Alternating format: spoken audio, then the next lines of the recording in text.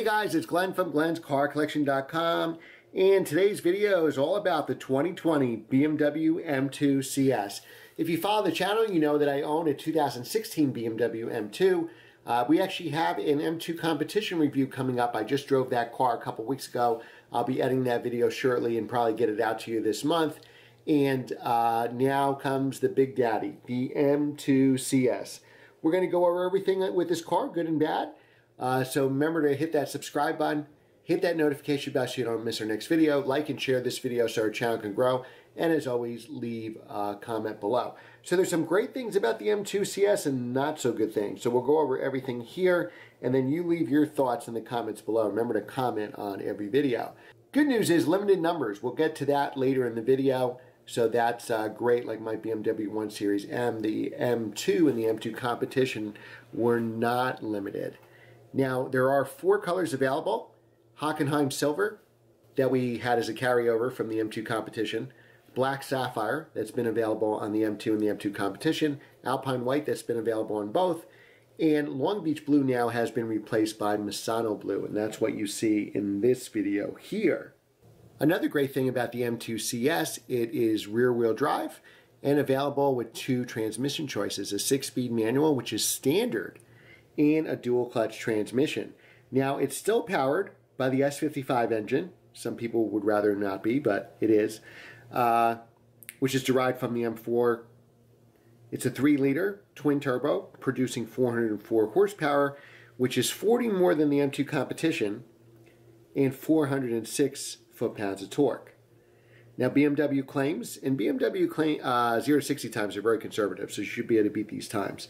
0 to 60 in 4.2 seconds with the standard 6-speed manual, and if you opt for the dual clutch, 4 seconds flat. But please, this is going to be a limited number car. Get it in manual. Now, there's some cool options. You can get ceramic brakes. Now, I'm a big fan of ceramic brakes on the track, not so much on the street, so you decide if that's worth it. There's also the driver's pack, which raises the top speed to 174 miles an hour. You're going to have adaptive dampers. M Sport brakes are standard. Now, the steering has been tuned by M, which is great, and there's going to be an active M differential that'll work with the traction control to give greater agility, and that's the reason you're buying the M2 over an M3 or M4. And it's also supposed to help reduce understeer. Now, if you hit the MDM button, you should get a greater degree of wheel slip. New front splitter, trunk spoiler, rear diffuser. This car has it all. Now there's going to be 19-inch wheels, and you have 2 tire choices. So Michelin Pilot Sport Cup 2s, and be honest with yourself how you're going to use the car. Or you can get Michelin Super Sports at no cost. Now supposedly there's going to be an exhaust function, and we need this desperately with the S55, that'll make it a sound worthy of an M model, so that sounds great. Now you have the lightweight seats that you see in the pictures from the M4 CS. And unlike the M4 CS and the M3 CS, you can actually get this car with a manual transmission. All right, so now prices haven't been announced at the time of this filming here in the United States. It's going to cost 75,320 euros, and that's base price. So a direct conversion, and again, that conversion changes every day. Right now, right this second, is about $83,000. So I've heard anything between 80 to 90 to start. Obviously, you're going to pile all those options, and realistically, the car is probably going to come in at either in the high 80s, low 90s, mid 90s, who knows, maybe 100,000 if you check every option. Now, as far as being limited, which I love because the M2 or the M2 competition wasn't limited, but my 1 Series M was limited, and that's really held its value. Again, a lot less of them, well, not less of them actually, maybe less M2 CSs. So there's 741 M's in the United States, about, I think, 6,000 in the world. So for the M2 CS, there's only going to be 2,200 in the world. Now, it hasn't been decided how many are coming to the United States. Could be a couple hundred, could be 300, could be 600, could be 900, could be 1,200. We don't know.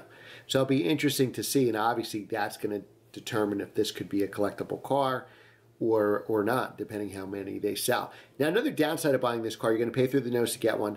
If it's really limited, I'm sure dealers are going to charge you way over a sticker. And something to keep in mind is there's an all-new 2 Series on the horizon. So then that's going to have the same thing. We're going to have an M2 based on the new 2 Series, an M2 Comp, and probably another M2 CS. So what makes the 1M very collectible besides being a great car is they can never make another 1M. There's never going to be another 1 Series sold here. Well, they'll have an M version. But there'll be 2 Series here for years, for 20 years. And there'll be a lot of M2 versions and M2 CSs and possibly M2 CSLs. So that'll really depend on how many they sell here, how many they have, whether this is a future collectible. So let me know your thoughts. Do you like the options? Do you like that it still has the S55 engine? Do you like that it has both transmission choices? What would you get? What's your spec? What transmission, what color would you get? And let me know if you think this can be a future collectible. Remember to like, share, subscribe, hit that notification bell, and most of all, leave a comment below because I read each and every one and I will respond.